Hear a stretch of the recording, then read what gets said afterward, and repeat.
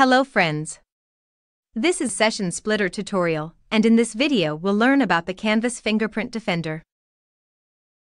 What is Canvas Fingerprint? This is a technique of tracking online users. Canvas Fingerprint allows the websites to spot and track visitors using the HTML5 Canvas element rather than browser cookies or other similar meta. It uses the HTML5 Canvas element to force the browser to draw an image or text. This happens invisibly in the background, so the user doesn't see it. However, the exact way the browser renders the image or text provides detailed information about the user's font style, graphics card, drivers, web browser, and operating system. Canvas is one of the most widespread fingerprint techniques.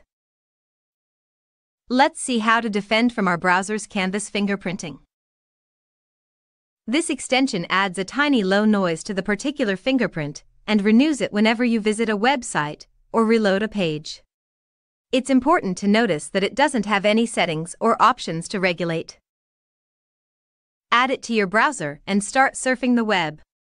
If you would like to check this add-in, please visit a website that shows your fingerprint, for example browser leaks.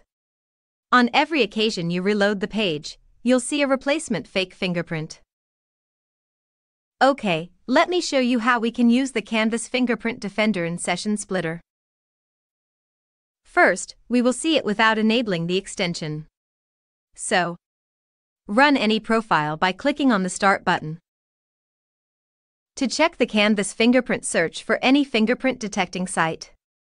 Here we are using browserleaks.com. Scroll down to Canvas Fingerprinting here, and click on it to check your fingerprint. Now, you can see the PNG hash value. This is the unique Canvas fingerprint of your browser. Whenever you refresh the site you will get the same value. And the signature is the user agent value of your browser. Let's see what happens after enabling the extension. Select the profile in which browser you want to add the extension.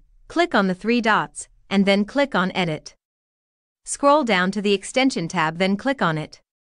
Here, you will see the second extension is Canvas Fingerprint Defender. Tick the box to enable it, and don't forget to save the changes. Now click on the Start button and run the profile. Again, go to the fingerprint detecting site. And check the value for the fingerprint.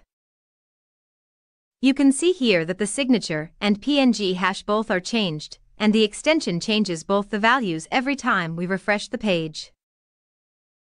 It means the extension is working well. Here we learned the Canvas fingerprint and the Defender extension. Thank you for watching the video, and do subscribe our channel, and don't forget to hit the bell icon so that you can get the notifications as soon as we upload new videos to the channel. Stay tuned.